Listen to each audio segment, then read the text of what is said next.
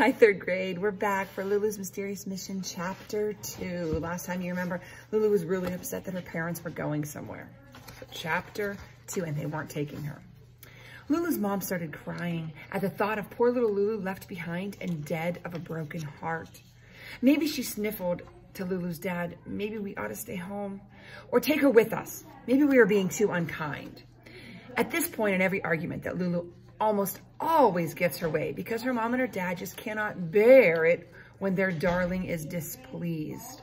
It's right at this point that Lulu almost always gets what she wants because her mom and her dad give up and give in, except on those rare occasions like now. For instance, when they try not to. So they're trying not to give in. Lulu's dad cleared his throat and in a strong, firm voice replied to Lulu's mom, "No," he said. "We're going, she's staying. That's what we decided."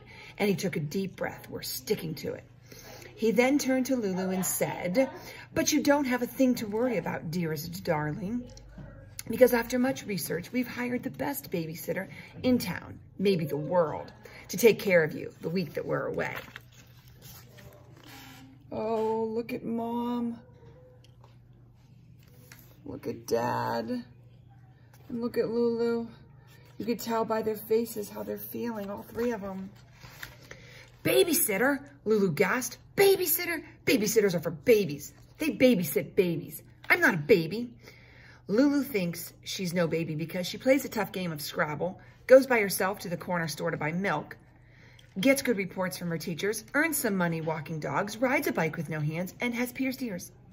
She also's on the softball team, the swim team, and the debate team, and has recently started learning the trombone, and is going to be a crossing guard next year. And what Lulu wants to know is why a person who can do all that would need a person called a babysitter. "Call her what you want, but her name," Lulu's mom said soothingly, "is Miss Sonia Sophia Solinsky. A trained professional, and we're sure, dear, that if you, dear, will give her, dear, a chance, dear, the two of you will get along just fine. In fact," said Lulu's dad, "she's moving in this afternoon. We'll show her around the house. Or maybe you two can start to bond before your mom and I leave tomorrow morning." Tomorrow morning? They're leaving tomorrow morning? How come Lulu is only now being told that her mom and her dad are leaving tomorrow morning? How come she wasn't told earlier? How come she wasn't even given time to prepare? As the person who's writing the story, I take full responsibility for this decision because anyone who knows Lulu, like I know Lulu, wouldn't want to give her time to prepare. "I'm going up to my room," said Lulu to her mom and her dad, "and maybe I'll come down and maybe I won't.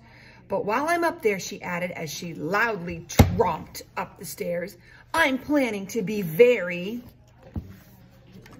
unhappy." Look at her going up the steps. Oh, look at that face. Not a happy camper. That brings us to Chapter 3. So what is going to happen? Can't wait to see for the next chapter. See you guys.